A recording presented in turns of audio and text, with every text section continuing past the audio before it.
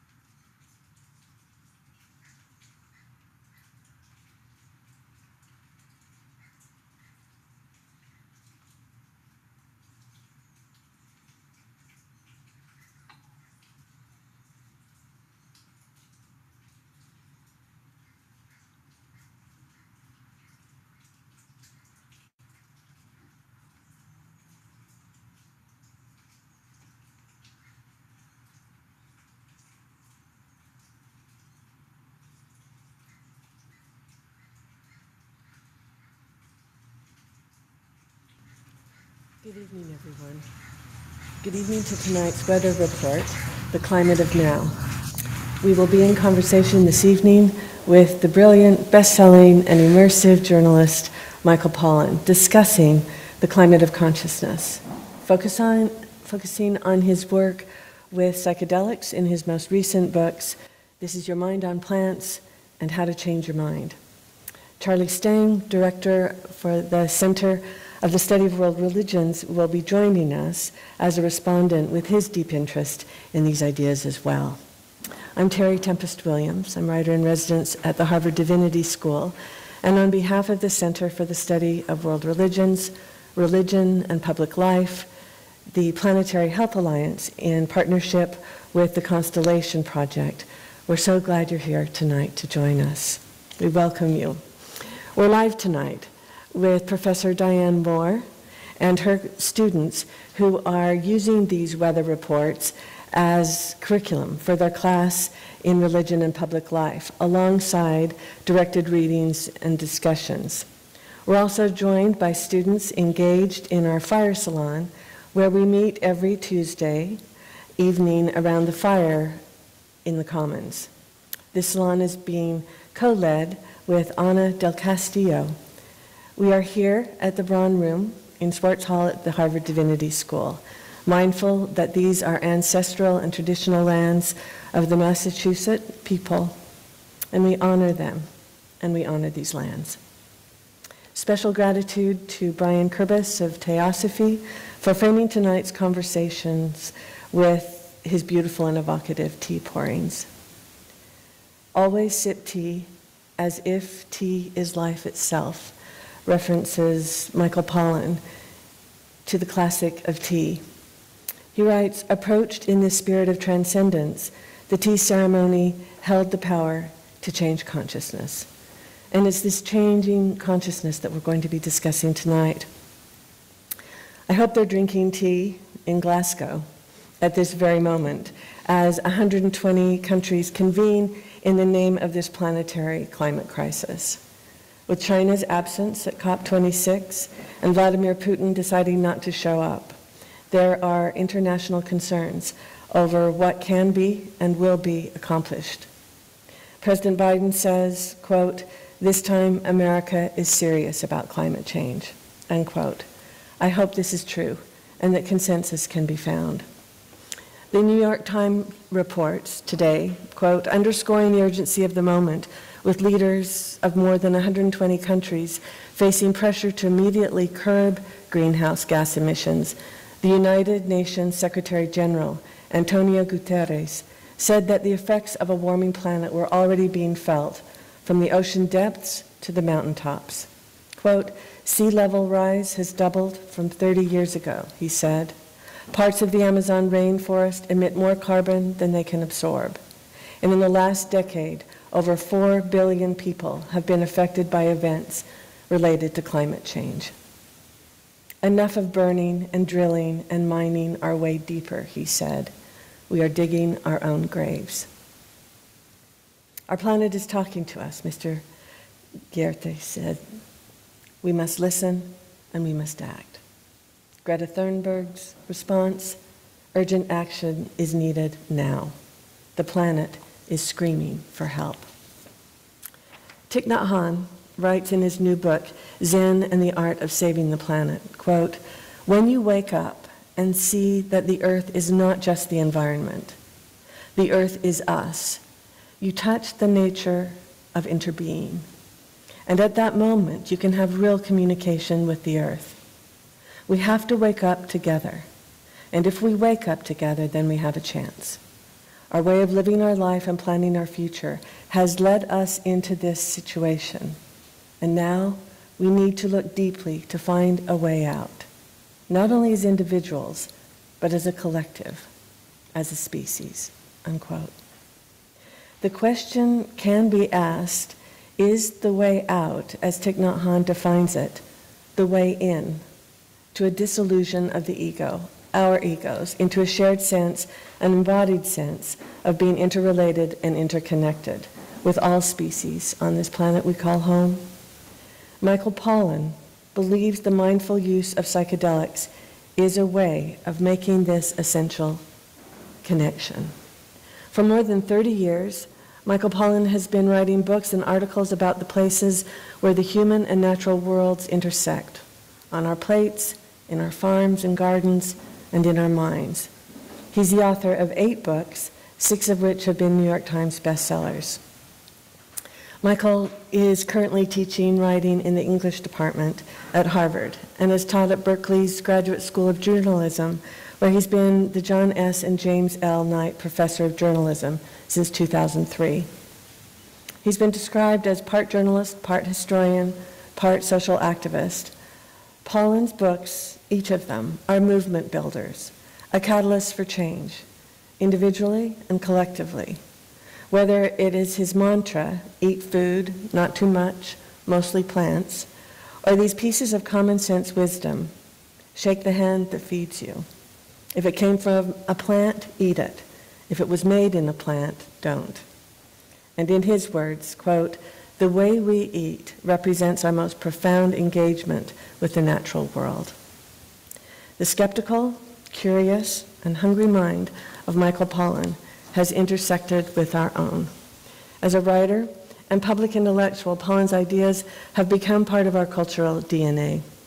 Whether it's the PBS 2-hour special documentary based on Botany of Desire, or the Oscar-nominated 2008 documentary Food, Inc., which was partially based on Pollan's book, The Omnivore's Dilemma, or his current involvement on a 4-part Netflix series based on How to Change Your Mind with filmmaker Lucy Walker, who we met in our first weather report, Michael is a writer who is changing the conversation around food and now our state of mind. No wonder Time magazine named Michael Pollan one of the 100 most influential people in the world. I can tell you personally, one of the great joys of being at Harvard for these past 5 years has been nurturing my friendship with Michael and his wife, the painter Judith Belzer. We are all the beneficiaries of having them with us. Their generosity of spirit is real, and all of us benefit from having them here in Cambridge every fall.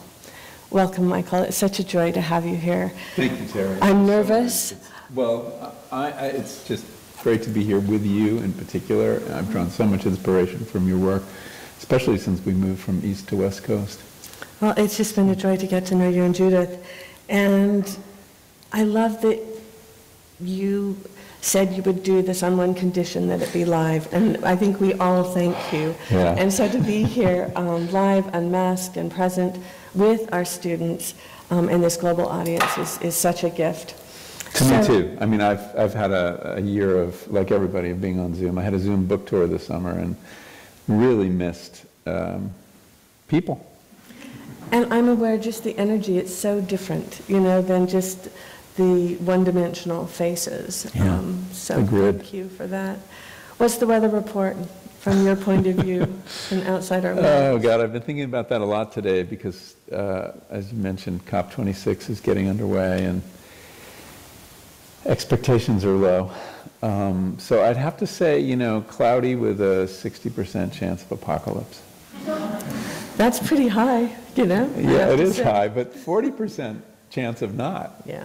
I think that's pretty good. I remember when I started researching psychedelics, Roland Griffith, who's one of the leading scientists who got psilocybin research restarted, and is a very spiritual man. He got into it because he'd had a mystical experience. He said to me, so what do you think the chances are that there's anything after you die? And I said, 1 to 2%. I don't know what to say. He said, that's a lot, that's a lot. So 40 is even more. Yeah, no, and I think part of your optimistic spirit is why we read you. Well, temperament has a lot to do with it, I think. People's politics, their philosophy, so much of it comes down to some basic aspects of temperament that you're born with. And one is, of course, a basic optimism or a basic pessimism.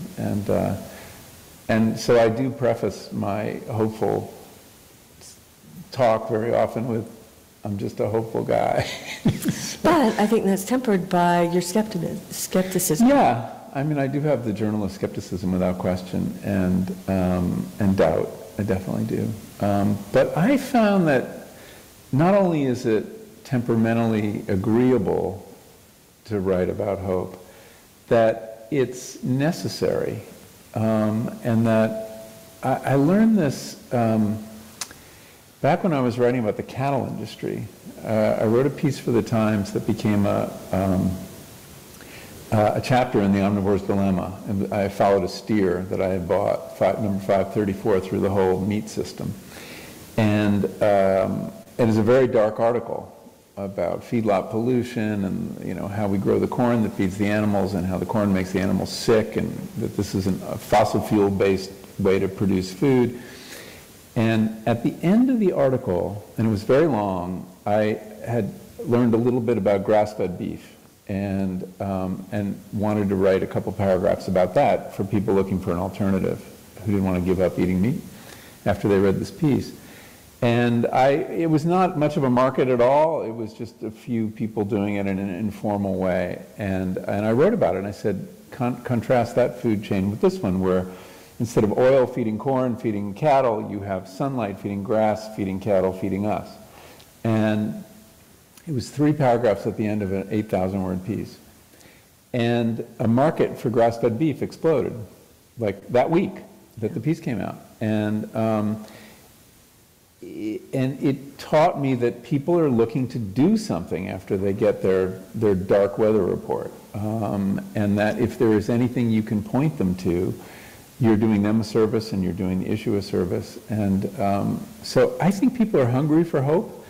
And it's not something especially that investigative journalists think about or know about, because they tend to have very dark temperaments. They see the worst in people, and that allows them to do important investigations.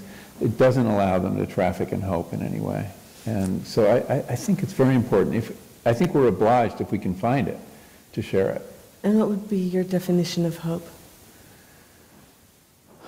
An alternative way of doing things, that there's another path, that it's not, that nothing's inevitable. Everything's evitable. And that's really important. It's one of the reasons we study history, and we see that very specific decisions led to specific outcomes. It didn't just happen. We didn't just get this food system because it was the best way to produce food. A series of decisions were made. And the same with the way we organize our energy economy or anything else. And so that if you understand those moments where history could have taken another path, it's hopeful, because you see we can still take another path. That we're not, I think we all have we're very fatalistic. We assume things are the way they have to be, and they're not. I think that's such a good point. We're in the midst of this climate collapse. We're writers.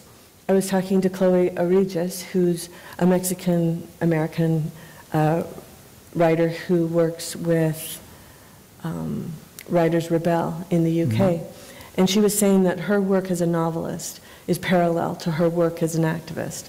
And I'm interested that you define yourself as an activist, too, which a lot of writers don't claim that. I do as well. She was saying that she's troubled that her work in fiction isn't more aligned with her political work. Mm. And I was thinking about your work with climate in so many ways, and you and I have talked about this. It shadows the climate crisis, but it's indirect. Can you talk about that and some of the pieces that have been more direct with climate and agriculture? Yeah, I mean, my larger subject as a writer is writing about nature and our engagement with other species in particular. That's the kind of piece I bit off, and it grew out of my work as a gardener. I started writing pieces about what was happening in my garden and what I could learn about the environmental crisis in that intimate space. I kind of felt when I started writing that too much American attention, literary attention, had gone to the wilderness, and that we weren't paying enough attention to the areas where we had to intervene, where the idea of leaving things alone wasn't going to work, and that we had preserved about as much as the American continent as we were likely to preserve as wilderness. In fact, we've been shrinking that under the last administration. And that we needed to address the messier areas where we can't help but put our mark on nature, how we feed ourselves, how we live, all these kind of areas. And the garden was a good metaphor for that. But even in my first book, Second Nature, climate found its way in. I remember there's some passages where I'm alluding to Bill McKibben's 1989 book, The End of Nature. And critically, you know, I had some issues with that book. I mean, I look back on it and I'm kind of embarrassed, but because it's such an important book. I mean, it was... What were your issues? There was a conceit in that book that before we had changed the climate, which we just got the news of the year before from James Hansen's testimony in Congress, that nature had been natural and now it no longer was. And my point was, no, nature hasn't been natural for a long time. We've been here, Native Americans before us have been here. We shouldn't need to set up this pristine pre-human reality to measure what we're doing or think about what we're doing, even though it's a deep American tendency. We love that idea. But it involves erasure of all sorts of things, especially the hand of the Native American, who we pretend it was an empty continent. And so I was taking issue with that, not what he was saying about climate. And so climate has found its way into my work in all sorts of ways.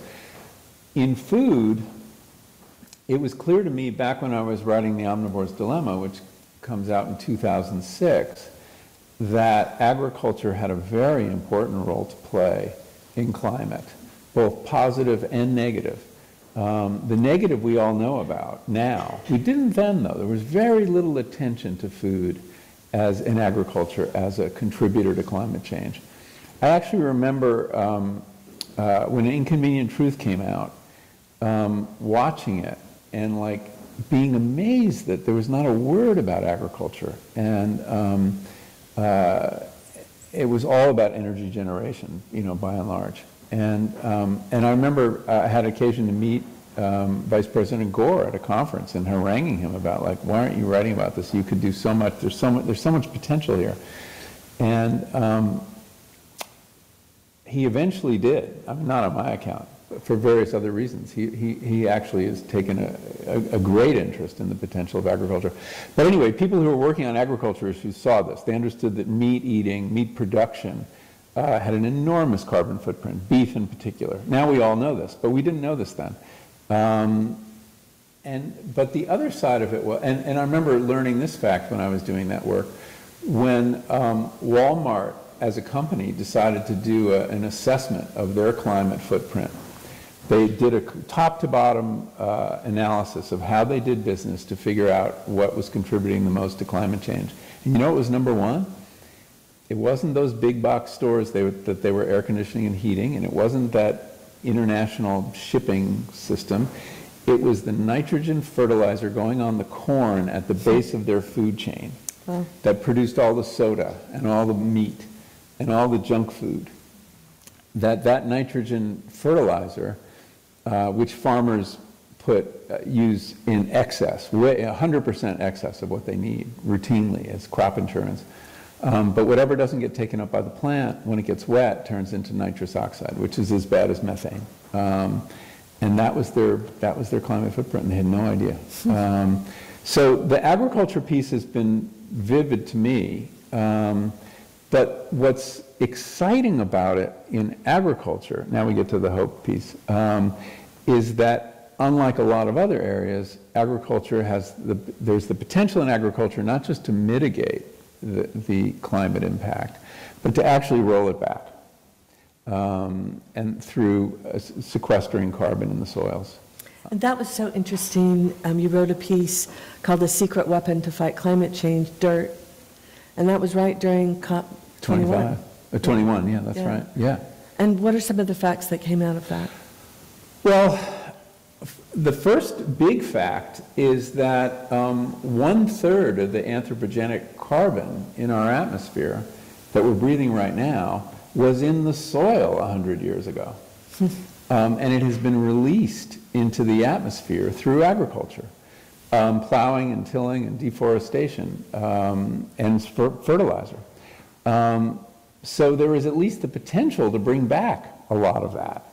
And how do we do it? And now we all know that trees sequester carbon, but people don't really understand how soil sequesters carbon or how plants sequester. And it's an amazing process. I mean, yes, through their bodies, you know, they build their bodies, plants build their bodies out of carbon, and that can be, you know, gets plowed in. But there are two other very important things that happen. The main one is, though, that all the sugars, the carbon produced through photosynthesis, about 60% of it goes to build the plant.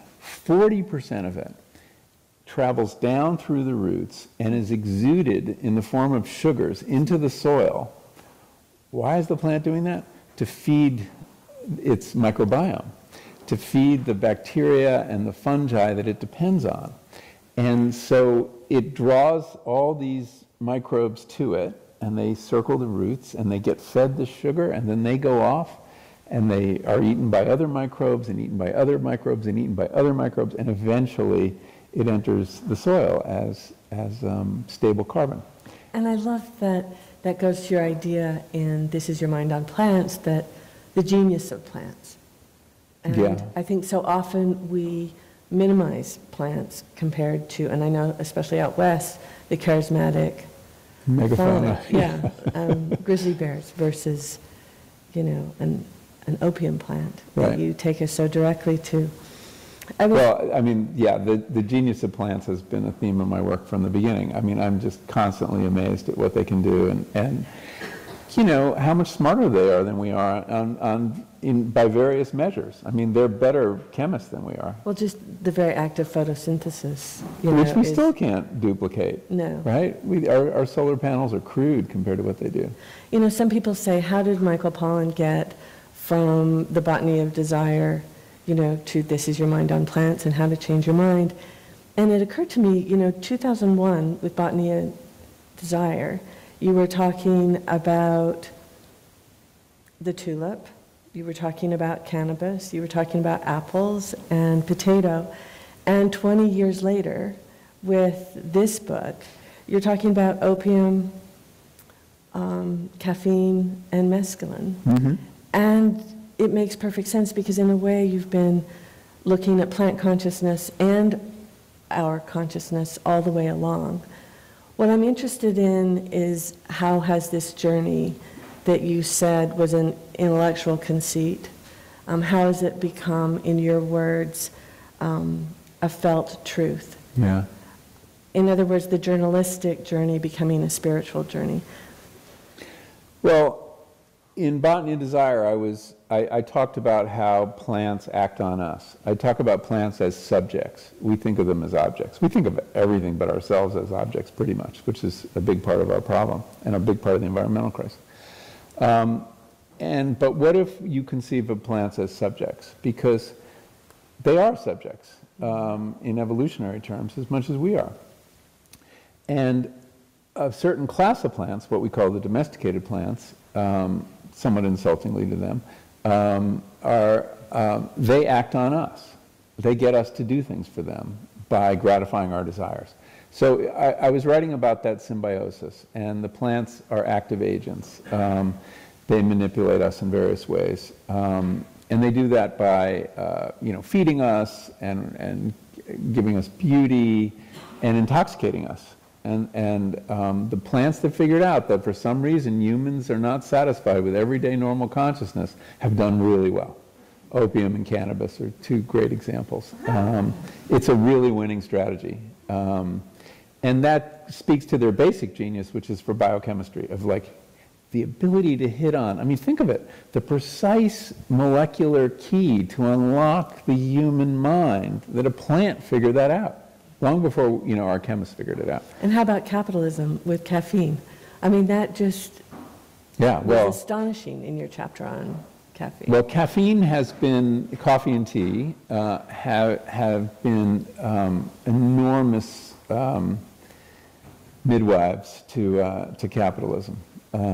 They have helped create precisely the worker, the kind of worker, which is to say sober, alert,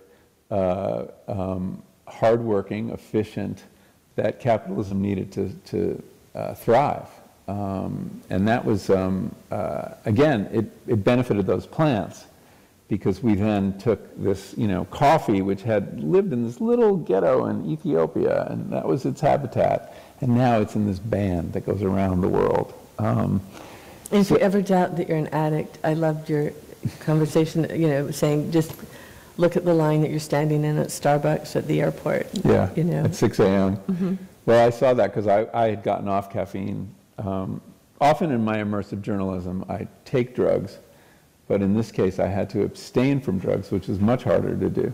And I had this one morning, I went through a horrible period of withdrawal and just general discontent and inability to focus. And there's one moment where I had to get to an early flight, like a 6 a.m. flight, I forget where I was, and I got myself to the airport on nothing more than like mint tea. And, and I'm walking through the airport, and I'm starting to smell the coffee, but there are these lines, because they're just about to open the Pete's and the Starbucks, and there are all these people, and they look just like the addicts in Amsterdam. And it made me realize the power of this addiction. So how has this changed you? I mean, with the psychedelics? Well, so going back to the point you made about botany desire, it was something of an intellectual conceit that the plants are actors and they're manipulating us. And I mean, I was careful in how I phrased it, but it was not a felt reality.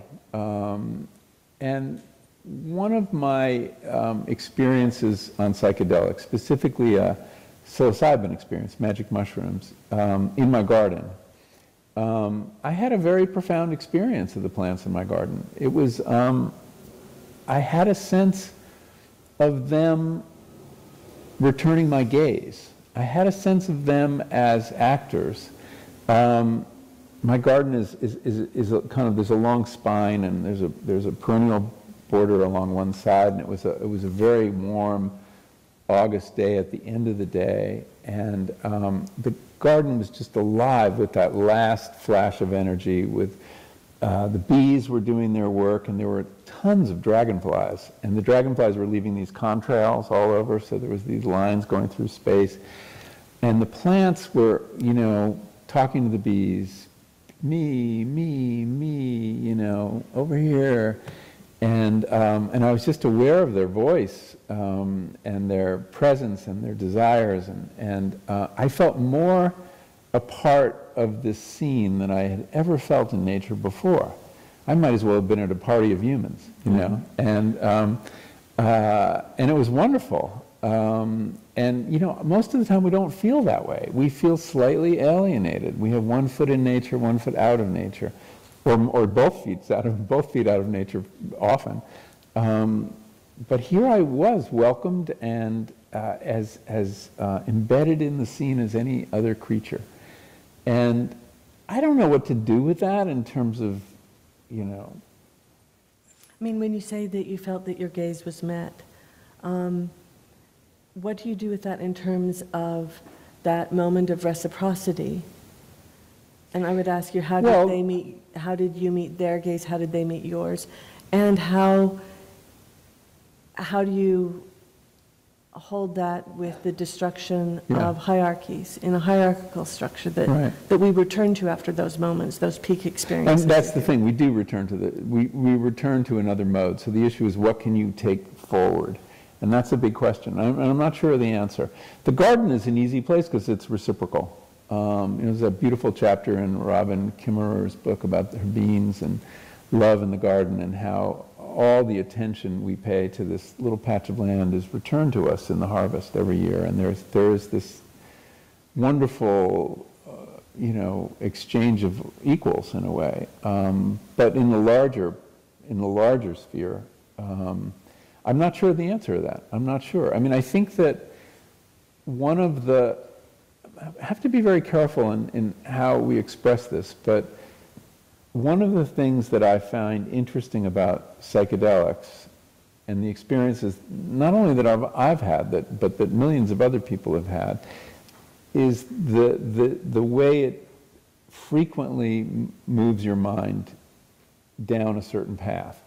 And that path is toward a view of nature as being part of nature, feeling very connected to nature, a general sense of interconnectedness, and a general sense that subjecthood is kind of more democratically spread over the natural world than we normally think. A kind of animism, really, is what it is. It returns us to a kind of animism. And that seems to be exactly what's needed. To the extent we need a change of consciousness to address the environmental crisis, it should be in that direction, away from egoistic thinking. Ego thinking objectifies the other, whether the other is nature or other people even. And what happens to many people on psychedelics, as the ego, the walls of the ego are softened and sometimes melt completely, that sense of difference, the barriers that the ego creates, much is gained by objectifying things, right? It gives you great power. It gives you the ability to manipulate without any, question. But psychedelics can cut against that. Now, I say all this advisedly because we don't know how common that reaction is. We don't know how predictable that reaction is. There's a selection bias. The kinds of people who participated in studies that show they've actually measured nature connectedness. They have the shrinks, of course, have a survey for everything. And after a single psilocybin experience, people do feel more that they are in nature, connected to nature, than they do otherwise. They have less tolerance for authoritarianism, too. They feel more interdependent. But these samples are very small, and they tend to include people who are willing to do a psychedelic experiment. That's not everybody. So. But then when you think about, and I think Charlie's going to return to this notion of animism, but when you say that's not everybody, when you look at indigenous people, yes. And specifically Stephen Benally and Sandra Ironrope, Mr. Ironrope, and Davis. Don Davis. Yeah. They didn't want to talk to you about, for that reason, because it's very different for them, as I understand it. And they weren't open to having you come to the ceremony. And I was fascinated by this statement of yours. I loved this. You wrote, and in fact, their message was, this is cultural appropriation and stay away. And they were concerned about the renaissance now of psychedelics, comparing it to Carlos Castaneda and the 1960s. And the great tradition of white discoverers. Right. Yeah. And what they were saying is, with the overarching appetite now for mescaline in mescaline-producing cactus, peyote, they're concerned that the plant would become threatened, and the religion, the Native American religion, is threatened. Anyway, I loved what you wrote. You said, here the appropriation is taking place in the finite realm of the material things, a plant whose numbers are crashing. This puts the eating of peyote by white people in a long line of metaphorical takings from Native Americans. I was beginning to see that for someone like me, that the act of not ingesting peyote may be the most important one. So here's a note of restraint. Yeah. Hold that for a minute. Then I was fascinated that Charlie had Mr. Benally and Mr. Ironrope. When Charlie asked them, but we're now being able to produce these, duplicate these, cultivate these plants, peyote, in greenhouses. How do you feel about that? And I was stunned when the answer from Sander Ironrope was, we feel about cultivating peyote in a greenhouse the same way we feel about you trying to cultivate the minds of our children in our boarding schools. Mm-hmm. And I thought that was so indicative of the difference between our perspective of plants and theirs as plants, as brothers and sisters and entities. Do you still feel this sense of restraint? About peyote? Yeah. Yes, definitely about peyote. I mean, I've declined now a couple opportunities to participate, and I just feel that it's very important. So there's a real conservation crisis there, and it's important to understand we can't just plant a bunch of peyote. It takes 15 years to get from seed to usable button, and it's so important to the practice of their religion, to their spiritual life, to their medicine. I mean, that to do anything that would encourage people to go down to Texas, it only grows in this narrow band along the Rio Grande. I just didn't want to be involved in any Carlos Castaneda kind of fad for peyote, so I was very explicit. And yeah, I was convinced by what they said. I wasn't convinced that I shouldn't describe what happened to the extent that I could, even if I wasn't there. And Native Americans were not unanimous in that view. Stephen Benally didn't feel, he was incredibly, it was a really interesting moment for me as a journalist. We go out there and we just assume, we ask people, and when they don't talk to us, they're usually hiding something or something. And generally, if people talk to you, they answer your questions. And that he was looking at me through such a particular lens, because I had written about psychedelics, I was a white man, and and he had wanted nothing to do with that in terms of. And then in a way, it was commodifying the sacred. Yeah, I mean, in a way, I mean, that's a very tricky issue, but we can come back to that. But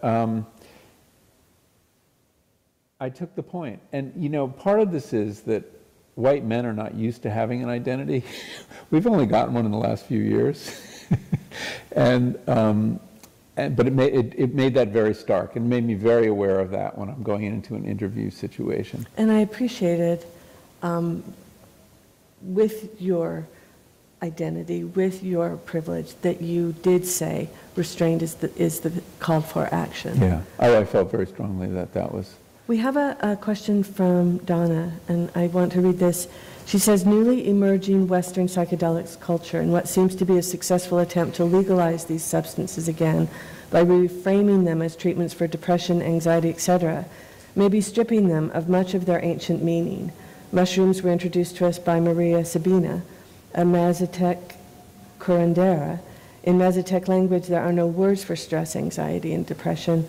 As those who have lost that connection to our healing plants, as described in the book, and are roaming in search of our practices, what can we learn about constructing our own ceremonies that cultivate respect for these plants, and not only respect the way science tells us they change our brain chemistries? What are we losing with this new way of engaging with its plants if we take them out of their context ceremonially and put them into clinical trials? It's a great question. The medicinal path is the most obvious one for Westerners, and it's no accident that has produced the most support and interest in psychedelics, as we've demonstrated them using our placebo-controlled double-blind studies. This is what passes for authority in our culture, the word of science. And when I wrote How to Change Your Mind, I focused on science because I understood that very well. I was borrowing that authority to tell my story. And it was when I was writing this book in between 2015 and 2017, there was a real question whether it would be taken seriously by anybody. And it was a pretty fringy subject. And so I did what any journalist would do, which is lean heavily on science. And plus there was interesting science happening. I did not write about the shamanic use of these plants, except in passing. There's a couple ayahuasca ceremonies that I allude to, but very superficially. because I thought that would undermine the authority of the book. But I was learning just how much we had to learn from the traditional use of psychedelics, and that we got into some difficulties with psychedelics in the 60s. They, burst upon the scene seemingly without a history, and LSD did not have a history. It was very new in the middle of the 20th century, and we didn't know how to use them. They came without an instruction manual, and they were often used recklessly. I mean, the CIA did crazy things with psychedelics, but people did too, spiking the punch bowl, what a weird, cruel thing to do. And again, no ceremony, no rituals. No ceremony, no ritual. And, but we didn't know what these things were, what they were capable of, or how to use them. We were too arrogant to realize that there was an instruction manual. And that was the traditional use of psychedelics, going back more than 6,000 years in the case of peyote, but a couple thousand years in Central America with psilocybin. And we stripped it of that context to the extent we knew about it. We did know about Maria Sabina. So do you see new yes. ceremonies coming forward? I think there's three that paths. Are appropriating, yeah. Well, that's the hard issue. It's like, can you learn from another culture without appropriating? I think you can, but it's a tricky issue. I mean, I don't know that Steve Benally would agree, but there are the deep structure of ceremonial use, which isn't tied to any one particular indigenous group, involves a couple things, and this seems to be consistent. And this is really work for a comparative anthropologist, but psychedelics are seldom used alone. They're usually used in a group setting. They're never used casually. There's always a sense of occasion, intention, purpose. There is always an elder involved who knows the territory and can help people navigate difficult passages. And there's always ritual, ceremony involved.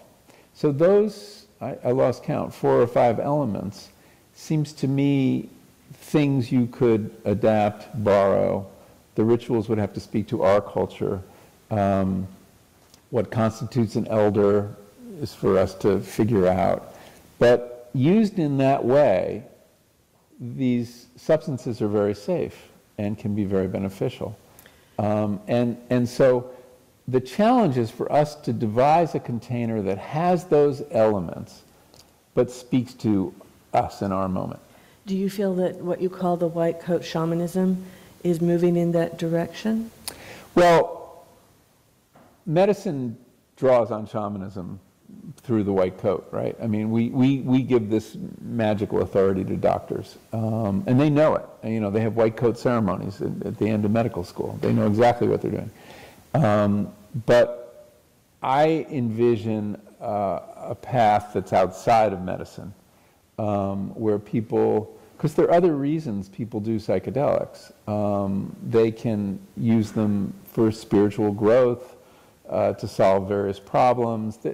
People needn't be mentally ill to benefit from them.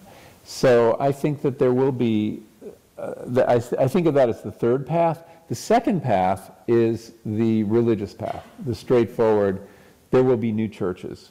There are already found, there are new churches around psilocybin, and there'll be churches around LSD, and they will seek approval as churches. And they will call them not psychedelics, but entheogens.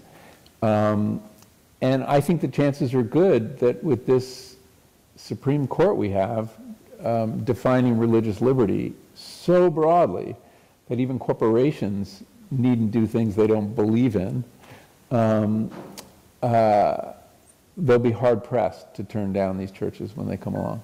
So along the lines, I have 2 questions before we turn it over to Charlie. One, you talk about democratizing psychedelics, because in the white coat shamanism, it's largely in the realm of the privileged. To be able to have microdosing or to do psilocybin with a doctor nearby watching you. What does that look like? Well, I think actually this medical path has the potential to expand access beyond where it is now. Because if psilocybin or MDMA therapy is proven to be effective in phase 3 trials, and MDMA has already passed a phase 3 trial, it will be covered by insurance eventually. And that will make it accessible to more people than have access to it other ways.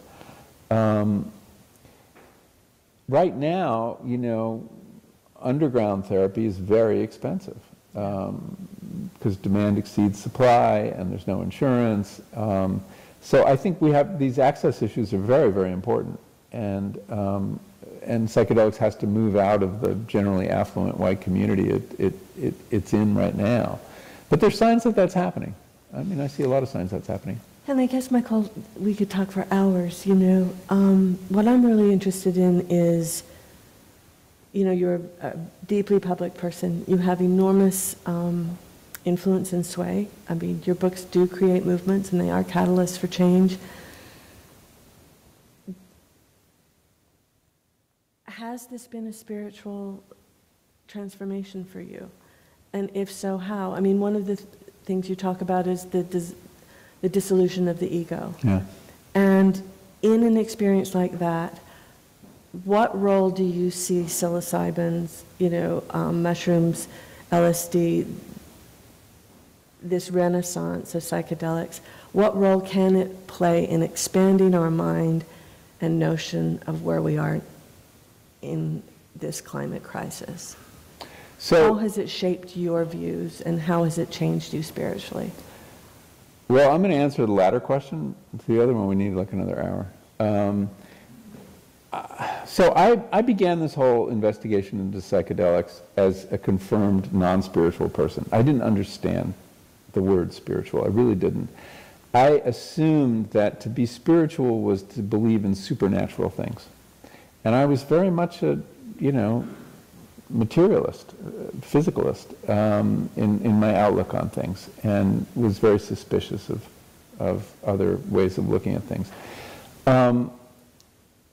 I had an experience that was very powerful, not the one I described in the garden, but another one of complete ego dissolution, followed by this sense of unitive consciousness, of merging with some larger entity. In this case, it was a piece of music that I became one with. And I experienced what it was like not to have a self. And, you know, on the survey I filled out, it was a mystical experience. And it certainly felt like one. But was it supernatural? I don't think it was. And it caused me eventually to rethink or reinterpret what the word spiritual means. And I came to the understanding that spiritual experience is simply, at least for me, I'm not speaking for everybody, an experience of profound connection to something outside yourself, such that there's no inside and outside. And that the opposite of spiritual is not material, as I thought. The opposite of spiritual is egotistical. And it's the ego that stands in the way of spiritual experience. And to the extent that you can transcend that, yes. So in that sense, I feel I'm a much more spiritual person than I was. But I haven't left nature behind. And how, if you don't mind just giving us the last word on this, what are the implications? What are the spiritual implications of that egoless state for a deepening of our sense of this climate crisis and our participation in it? Well, this goes back to the idea whether you can prescribe a drug for a whole culture, and I have my doubts that we can do it. I think that psychedelic experience can contribute to the crisis, or to solving the crisis, by letting people have these experiences of non-duality, of realizing that things they objectified are very much alive, of reanimating nature. But how widespread that can be, it's hard to say. I think we have to do research. You know, until we see that the Koch brothers react the same way to psychedelic experiences, you and me, I would be loath to give too much of it away. But you've talked about tribalism and the environmental crisis. Yeah. That this does open the mind to be able to see this in a more holistic way. We have, for individuals, it seems to do that. But there's a real question of how do you, you don't put it in the water supply. Right. So what do you do with that? I mean, it does take us where we need to go in the case of, many individuals who try it. And it may underlie also the environmental ethic, if you will call it that, or the animism of indigenous peoples who've used psychedelics for thousands of years. The psychedelics may have taught us to look at nature that way, and it may still be able to teach us. But I just don't want to be I don't want to be overly hopeful about this, just because there's so much more research we need to do till we prove out this idea. But it does give me hope, and it does seem like maybe there's a reason this is coming along right now. And I was very heartened to see that, it has inspired people in the environmental movement. I forget her name, the woman who started the Extinction Rebellion in England was inspired by a psilocybin experience. And so maybe it's something that can nourish this movement. Thank you. I cannot wait to see where you go next. And we will be I following. can't either. I want to introduce Charlie Stang to us. Charlie is the director of the Center for the Study of World Religions. He's a theologian with a BA from Harvard, an MDiv from the University of Chicago, and a PhD from the Harvard Divinity School. His research and teaching focuses on early Christianity. He's particularly interested in the development of metaphysics, mysticism, and monasticism in the ancient world. And he's the author of numerous books and articles. His most recent are Divine Double, which I found fascinating, published in 2016 by Harvard University Press. You'll find this interesting. He's on the board of directors of the Esalen Institute. And at the center, Charlie spent the last couple of years focusing on cutting-edge programming, specifically around the psychedelic renaissance and religion. And this year, the Center for the Study of World Religion inaugurated a new research initiative called Transcendence and Transformation, studying religious, spiritual traditions and practices, building on this work. So Charlie, over to you, my friend. I can't wait to see how you deepen and broaden the conversation. And Thank you, love Terry. you, Michael. And I want to say hello to your mother. Okay, Corky. Hello. Charlie. Hey, Charlie. Hi, Michael. It's a pleasure to be here with you. Terry, thank you for that kind introduction. Thank you for the team who have helped pull this event together, Yes. an in-person event, no less, and thank you for the class who has come to this event. I love that meeting together in real life has now become a heroic endeavor. I know, very exotic. Yeah. So Michael and I met for the first time about just a few weeks ago.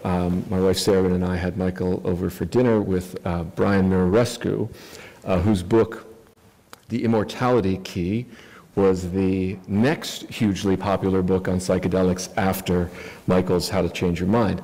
Brian shared a story that I want to share with everyone assembled. So forgive me, Michael, you've already heard this. The Gospel of Mark is the earliest of the 4 canonical Gospels in the New Testament.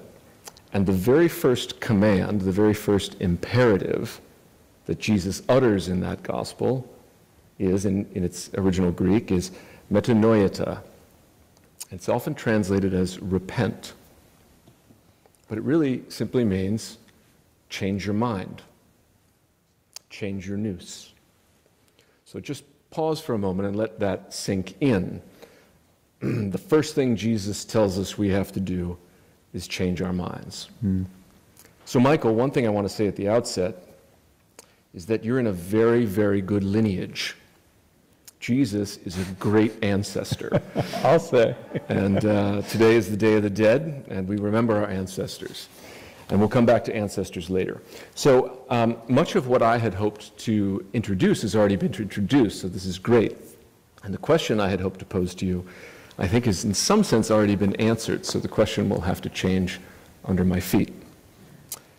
So I'm going to speak for about 10 minutes, which will eventuate, I promise, in a question. Okay. Okay, I promise you all. So in your new book, This is Your Mind on Plants, you speak of humans' universal drive or urge to alter their consciousness, to vary, intensify, and sometimes transcend our normal everyday consciousness, which evidently we feel is not enough. And the book, of course, is about how plants satisfy that desire. But how is that so? Why should it be that plants so perfectly serve to alter our consciousness, as you were already asking? Are they in fact serving us, or we them? Is service the right way to understand that relationship? What are plants to us, and what are we to them? Or should I instead be saying, who are plants to us, and who are we to them? And what's at stake in that simple shift in an interrogative pronoun from what to who? So, Michael, I want to invite you to cross a threshold. I sense you may be hesitating on this threshold. The door is already ajar. You left it open in the introduction of the book. Here's the passage I have in mind. You write, "The stories I tell here put this trio of psychoactive plant chemicals into the context of our larger relationship to nature. One of the innumerable threads connecting us to the natural world is the one that links plant chemicals to human consciousness. And since this is a relationship, we need to account for the plant's point of view as well as our own. How amazing is it that so many kinds of plants have hit upon the precise recipes for molecules that fit snugly into the receptors in human brains, and that by doing so, these molecules can short-circuit our experience of pain, or rouse us, or obliterate a sense of being a separate self. You have to wonder, what's in it for the plants to devise and manufacture molecules that can pass for human neurotransmitters and affect us in such profound ways?" So, not surprisingly, the phrase that leapt out to me when I read that paragraph was the plant's point of view. Point of view suggests perspective, agency, wishes, designs. Just now we heard you speak about the genius of plants. We use that word genius today to mean a kind of clever reasoning. But in Roman mythology, a genius is a tutelary deity of an individual, something closer to a guardian angel. You've spoken of subjects versus objects, that we need to acknowledge plants as having subjects. And although you speak of amazement and wonder at the relationship between humans and plants, when you do turn to the plant's points of view in this book, you largely speak in the safe idiom of evolutionary biology. Plants are very clever. They have devised ways of relating to humans so as to maximize their spread. By way of contrast, two of your informants in Chapter 3 on mescaline, whom have already been mentioned, take a different tack on the plant's point of view. Here's Dawn Davis. She says, "It's hard to talk about how important and sacred this medicine is, especially to people who see the plant as a thing. To me, peyote is sentient.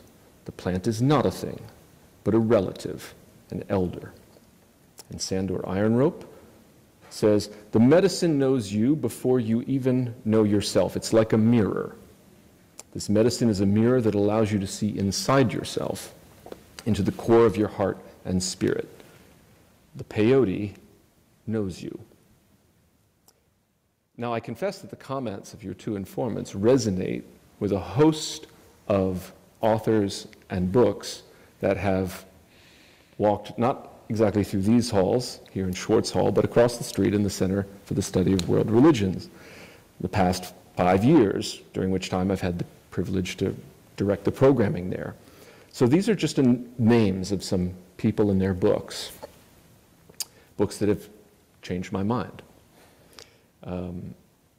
Eduardo Kohn, How Forests Think, Toward an Anthropology Beyond the Human. Robin Wall Kimmerer, Braiding Sweetgrass. David Abram, The Spell of the Sensuous. and his second book, Becoming Animal. Richard Powers, The Overstory. Michael Marder, Plant Thinking, a philosophy of vegetal life. And Graham Harvey, Animism, Respecting the Natural World. Now, with the exception of Michael Marder, and for reasons I can explain, all these authors adhere to what I think we might call an animist worldview. You've already mentioned animism. But I think it might be helpful to recall that animism is a category with a very, very ambivalent history. It was marshaled in the 19th century by anthropologists as a means of grouping whole sets of worldviews, often non-European, indigenous worldviews that regarded the non-human world or the more than human world, animals, plants, mountains, rivers, stones, as persons rather than things, right? As whos rather than whats. This was their crucial error, according to the European anthropologists. Such people regarded an inert thing as having a soul or an anima, and thus a person of some sort. These people couldn't properly distinguish things from persons.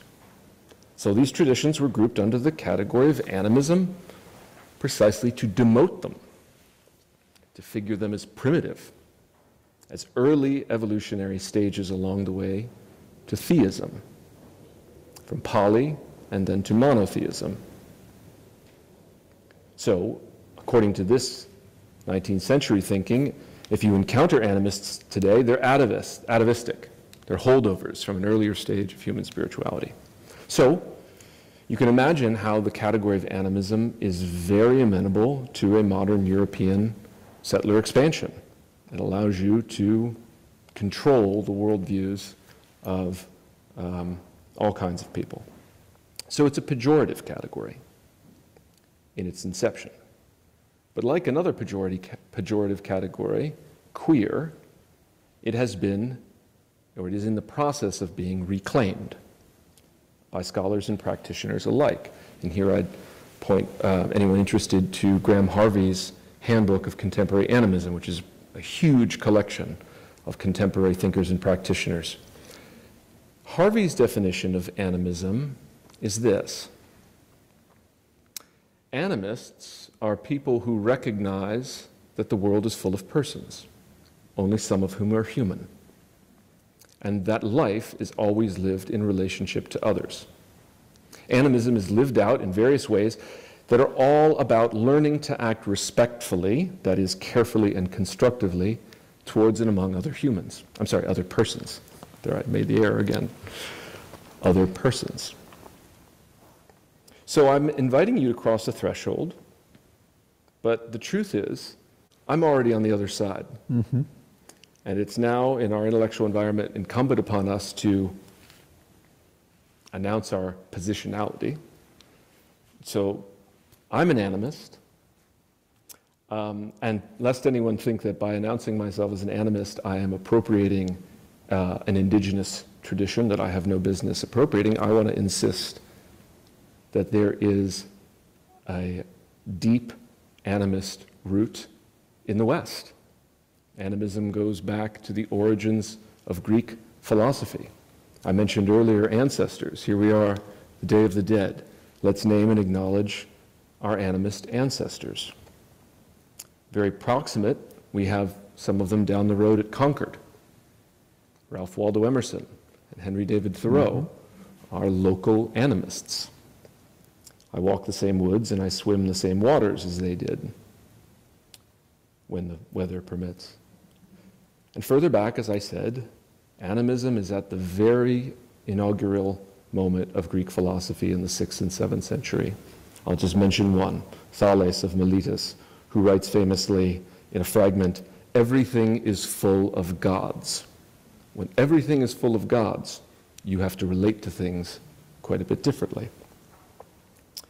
Now, sometimes animism flies under a kind of kissing cousin called panpsychism, which is also enjoying a revival of interest in philosophical circles.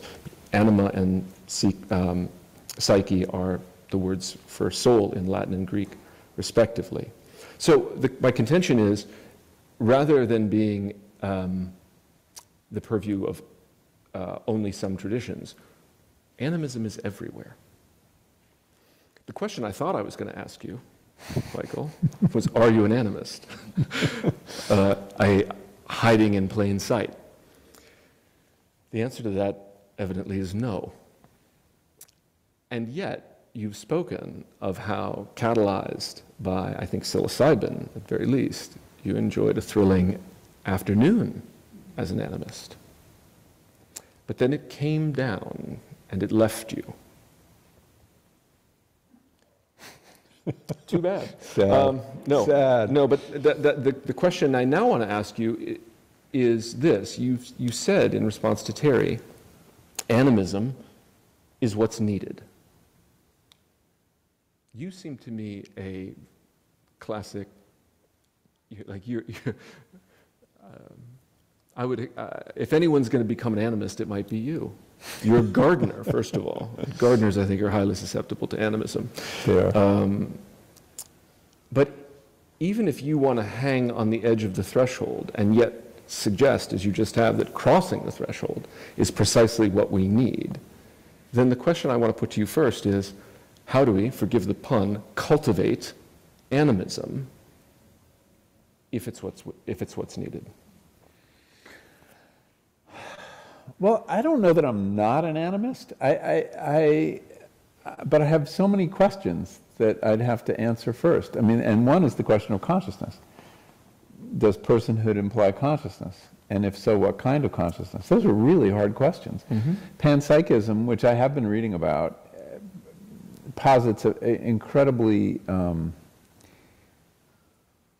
paltry concept of consciousness, that there's that even particles have experience at some level that's almost unrecognizable as experience. And that you build up from there to more complicated creatures, and then you get psychism like ours. And so it doesn't seem like an entirely satisfying idea, or it's kind of shorn of animism, actually. It's a very denatured idea of panpsychism that seems to be on offer right now. But it's interesting. It's really interesting. So I guess my answer would be, I don't know enough to say. I see a lot of animist tendencies in nature and in my own attitudes. But I think that, I just don't know enough to say. I mean, it's for investigation. I've read some of those authors, not others. There was a very interesting moment when Richard Powers was being interviewed by Ezra Klein a couple of weeks ago. It was a fantastic interview. If you haven't heard it, I highly recommend it. And he's kind of like, what's wrong with anthropomorphizing? By which he meant animism in that case, and imputing human or qualities of personhood on other things in nature. And you could argue that the scientific revolution, for the last 400 years has been the exception. That is the retreat, the only big retreat from animism in the history of human thought. And maybe it's a passing fad. It's coming back. Well, it sounds like it, the way you describe it, it's coming back. I think, to be fair, it's not just the scientific revolution. I think the history of Christianity in Europe. Yeah, monotheism too was. There are ways in which monotheism and polytheism are absolutely compatible with animistic worldviews. Yeah. And it raises the question of whether there was popular animism in Europe alongside an anti-animist ecclesiastical elite. But certainly the organs of elite Christianity have been hostile to animism. So I wouldn't lay it entirely at the feet of science. And many other tendencies too. Capitalism too. I mean, doesn't have any use for animism. Nope. It's a huge threat. And I do think that way of thinking, whether it's formal animism or something, or animism light, is important to the kind of revolution in consciousness we need to think about nature in a different way. And it isn't surprising that people who think hard about nature and are environmentalists are more inclined in that direction. You know, it's a matter of degrees. If you respect other species, you know, I mean, I began attributing these qualities, but I was also very wedded to this Darwinian framework, which I wouldn't be so dismissive of. It's been pretty useful. Enormously powerful, explanatory scheme. Yeah, and Darwin himself, of course, was he an animist? Probably not, but he also had animist tendencies. And when you read him on worms, and you know, no, he's very, you know, his worms are, you know, very alive. But you know, genius too has another meaning too that I know from the history of garden design, which is spirit. The genius of the place is about the spirit of the place, and plants do have spirit. Right, but what does it mean to afford them spirit? And like, how do you prove animism? I'm not sure that that animism affords that kind of proof. So then the question is, where do you put science? And what framework are you using? And yes, I still use that framework in a lot of my work. Well, that was what I wondered whether you were a secret animist. Closeted animist. Yeah, I thought you were a closeted animist. And that I might perhaps be, I don't know. You might be. And that perhaps your reluctance to cross the threshold was strategic in the hopes of reaching or continuing to reach the wide audience that you do, and that you might lose someone, a great number of people, by crossing the threshold. Sadly, no one reads my books, so I don't really have anything to lose by announcing myself. I think that there is it may be secret, but a hunger for animism. I think a lot of people feel a hunger for animism, and that they, so I think they'd be happy to read somebody who was animistic. But this brings me maybe to my last question on animism, which is, when I laid this out, and truth be told, fair enough, I did lay out books. You said I've read those books. Not all of them. No, I don't. It's not that. We're talking about books. So animism is not just a theory, it's a practice, which is why I thought you might be a secret animist, because you actually have a very robust and lifelong practice of gardening. And often I feel as if it is the theory that has to catch up to the practice of animism. That's often true. So maybe your theory just hasn't caught up with your practice. That could be. That could definitely be.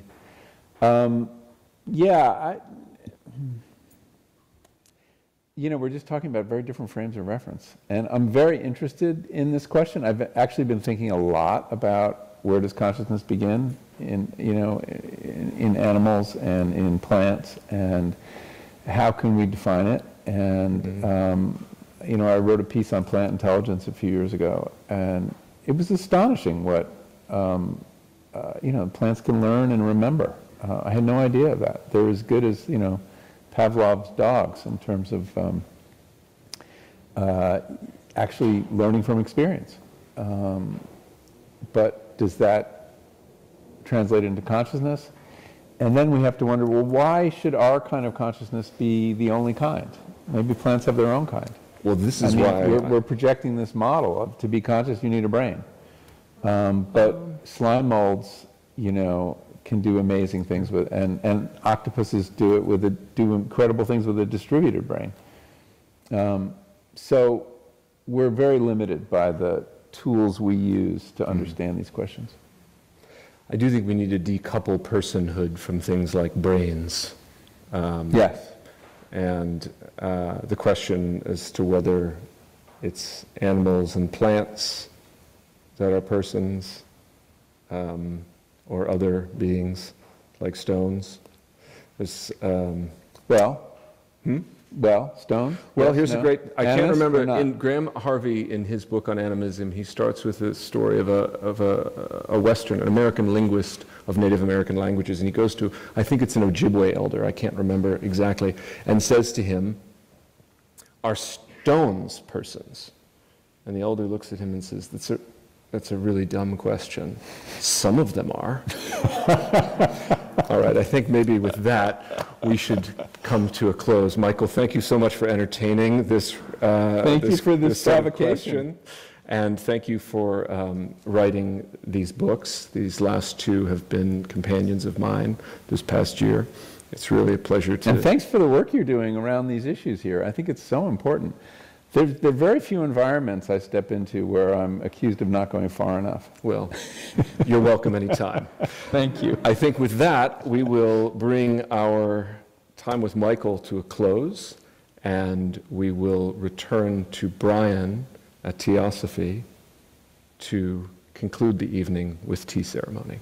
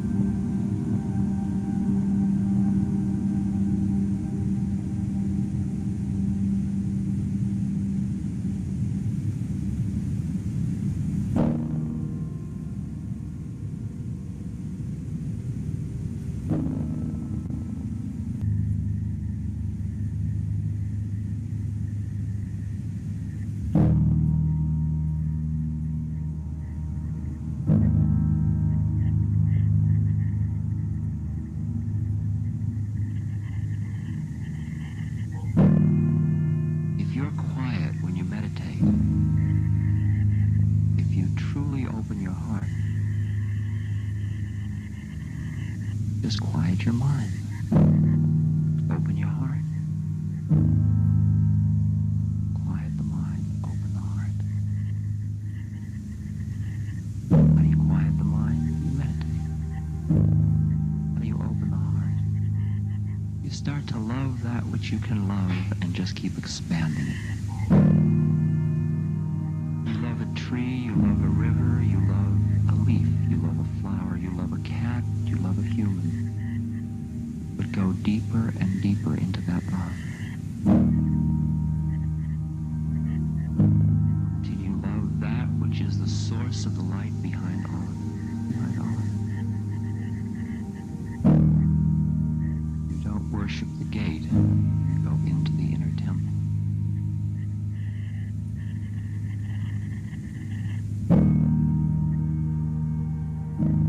Everything in you that you don't need, you can let go of.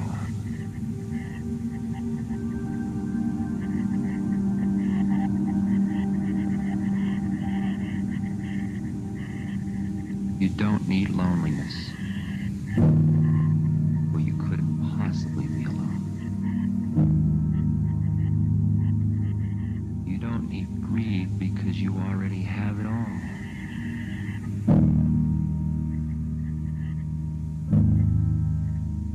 You don't need doubt because you already know.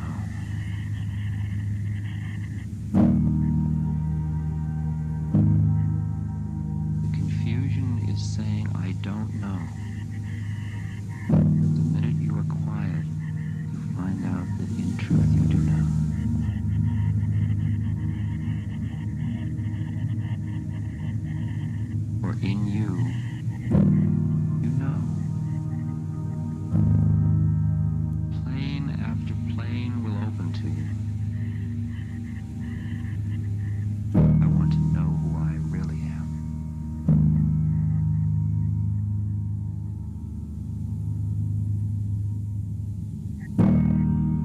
As if in each of us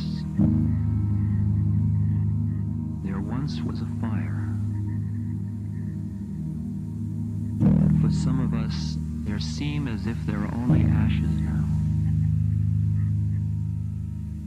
But when we dig in the ashes, we find one ember. And very gently we fan that ember. Blow on it. It gets brighter. And from that ember we rebuild the fire.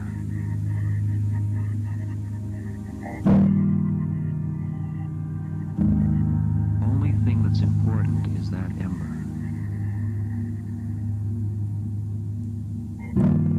That's what you and I are here to celebrate.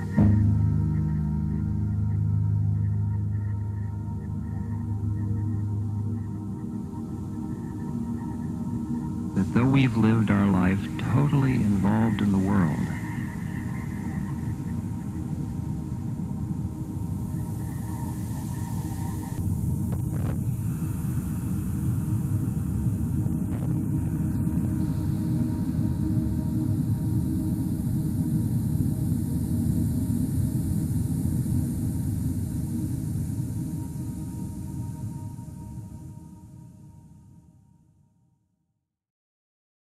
Sponsor: Harvard Divinity School, the Constellation Project, the Center for the Study of World Religions, Religion and Public Life, Theosophy Teas, the Planetary Health Alliance. Copyright 2021, the President and Fellows of Harvard College.